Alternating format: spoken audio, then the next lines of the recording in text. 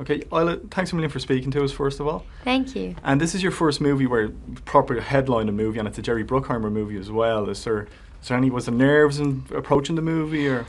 Luckily I didn't have that much time to think about it. But yeah, I was scared because I knew as the lead of the movie I'd have to be more responsible for the tone, and then also the character is such a beloved character from the best-selling series Confessions of a Shopaholic. So I didn't want to have any of the readers come after me in the middle of the night, if you know what I mean. With the stilettos. Yeah, just for ruining the character.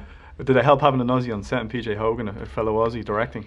Yeah, it did help, but I had to tell him, PJ, you can't, he obviously has an Australian accent, and right before a take, he would come up to me and go, all right, Isla, what I want you to do is, I said to him, I have to do an American accent. The moment he would walk away, so I begged him, I said, please do an American accent, because then it will help me with my dialect.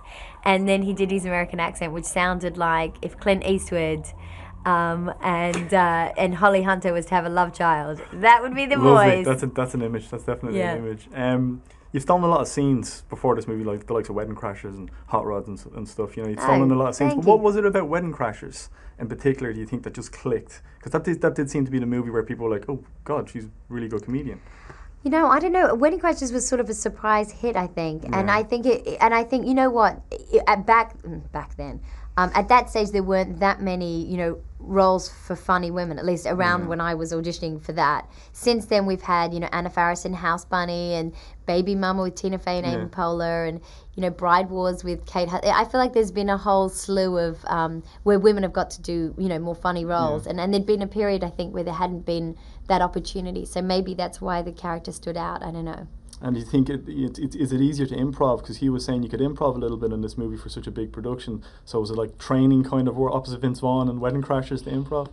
Yeah, Vince I learned so much from Vince. He's quick as a whip and just always on. He's the same person when they yell cut as he is when they yell action. And that was interesting to me. And he would give as much energy to, anyone as he would to the camera. And, he was very smart, funny man. And how aware were you of the material were you before you signed on?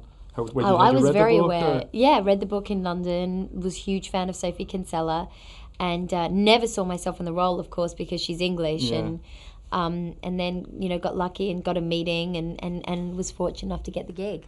And you've recently had a child, so does that...